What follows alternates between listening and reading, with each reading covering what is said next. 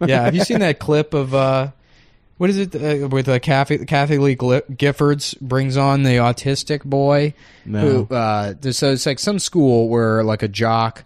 It's like, you won't believe this story, where in, shithole Kansas, a small town of 5 people, where a little autistic boy with no friends, that was a loser, that nobody wanted to hang out with, he sucked, frankly. When one of the jocks from the school made the brave stance of not bullying him and pretending to be his friend. Yeah. And then so like... They found out that they both possessed a huge love of sports. And while their conversations usually centered around that, as their friendship grew, their conversations went much deeper than that. And then they fucking... sitting with him at lunch. Yeah, sitting with him at lunch, yeah. And then so they bring him in, and then they have the autistic boy there. And then all the women, Kathie Lee Giffords and like those other dumb women on the show, they've just been like hot cunts their entire life. And now they're rich and like they can't relate. There's no way they could possibly relate to this autistic boy. Wow. Was it surprising to you, sweetie? Had you been sitting there quite a while, all alone like that?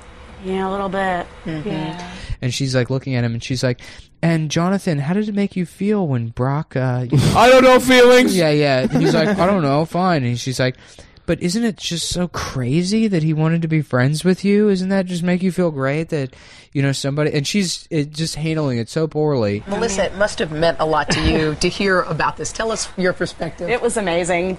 Graham came home that day and said, guess who I had lunch with today? Really? And I said, who? And he said, Zach Hirsch. I'm like, really? Big sports star. It was. Big guy on campus. Right, exactly. I was very surprised. Right. She sang to him. Yeah, they have the song from the guy, and then they had some fucking guy write a song for the autistic boy, and it's like... And Kathie Lee performed it. No, Kathie Lee didn't perform... Oh, yeah, she sings did. the song, She but the sings the lyrics of the song. song... Wow. So David and I wrote a very, very special song for you guys, and Kate's going to sing it for us as soon as we come back, right after this. The lyrics of the song are like, when you're a fucking loser, no one wants to hang out with you.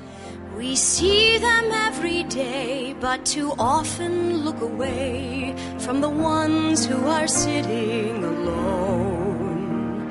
We seldom hear their voice because we make the choice to leave them right there all alone. But then the kindness of a stranger, and the kid, they come back, the kid, and he's crying, and then she's like, why are you crying? He's like, it make me sad, Oh my God. You had tears in your eyes, buddy. Did you like your song? Yeah, it was a little too sad.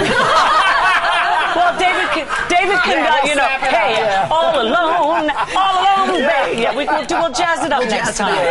There's a really good Stern segment about it. Yeah. Oh, really? Like on I don't want to fuck. Why don't you cut in with that at the beginning? You now fucking. We just did a much shittier version of it. I wasn't paying attention, and then I found out Kate